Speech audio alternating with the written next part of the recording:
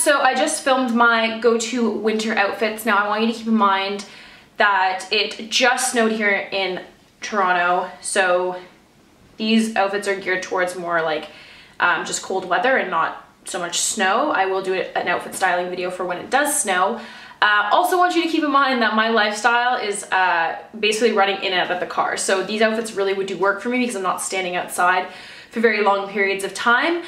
So just please keep that in mind before you make a really nasty and negative comment down below. I really appreciate that.